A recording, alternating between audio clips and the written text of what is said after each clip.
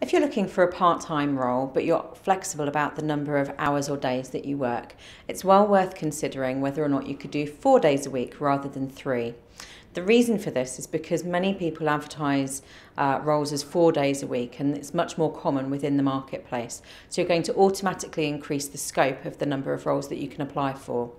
Also, what it gives you the opportunity to do is to apply for a full-time 5-day-a-week position and then negotiate it down to 4 days.